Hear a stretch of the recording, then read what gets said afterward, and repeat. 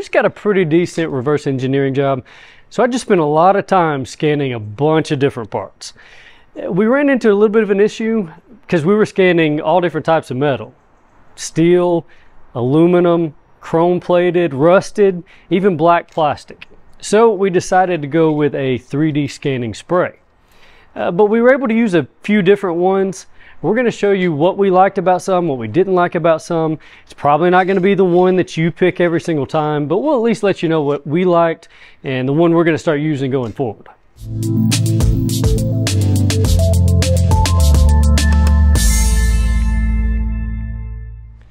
These are the sprays that we tried out.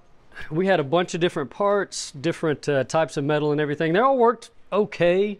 So we're going to go through, talk about the pros and cons, what we liked, what we didn't like about them, and then you can make the choice on what you want to buy. This one here, foot spray. It's definitely foot spray. It gets everywhere. We've still got some on the table. I don't think it's going to come off unless we actually wash it. The other thing about this one, have you smelled foot spray? Your shop's going to smell like foot spray. So this one, if you can get past the smell, I'm not 100% sure how healthy that is to breathe in either, but we tried it, right? So it worked okay. Scanner was able to pick it up, worked. This one also, it's easy to find, right? So it doesn't take a week like some of these other ones that you order online. You just go down to the drugstore, pick this one up. This one I think was about $9 or $10, so cheap.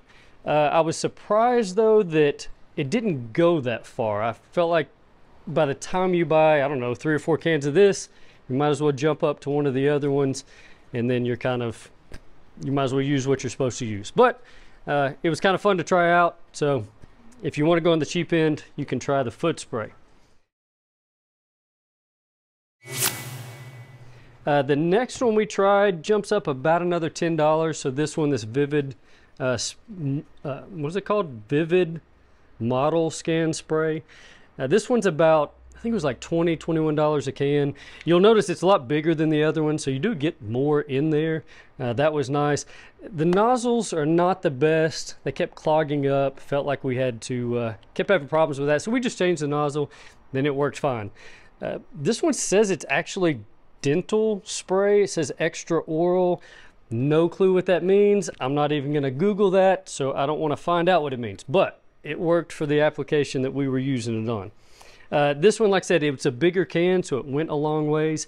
The only other thing that I did not like about this, besides the nozzle, this one stayed on the parts. It doesn't evaporate. So we've got parts that we've had for about a week that I sprayed them a week ago. They've still got the stuff on there. So this one definitely sticks to it. If that's a problem, just something to keep in mind, that you're going to actually have to clean off those parts after you get through scanning it.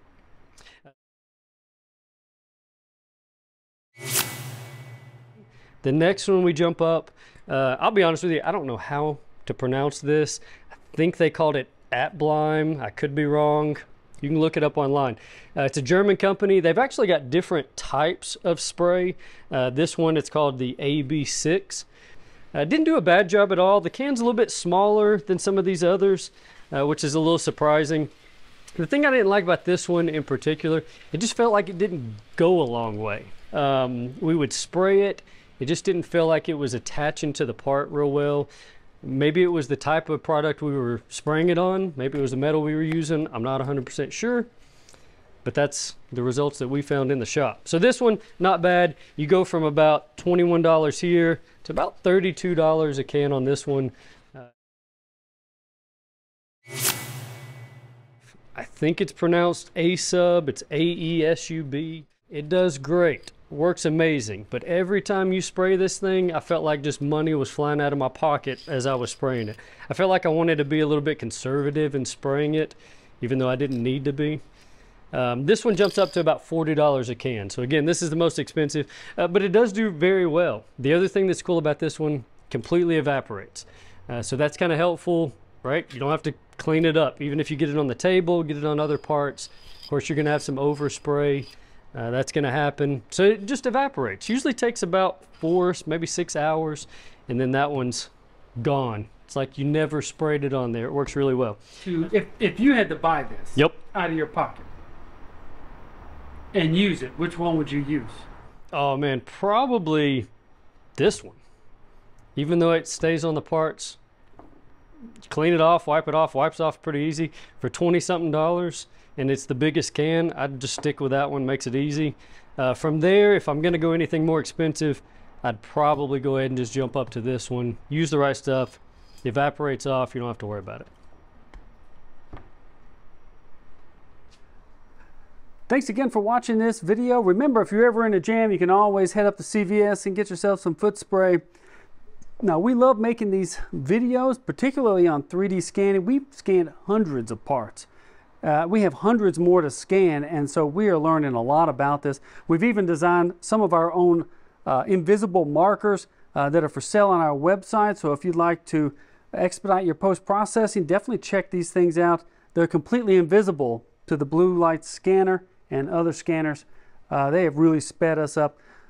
So we appreciate you watching.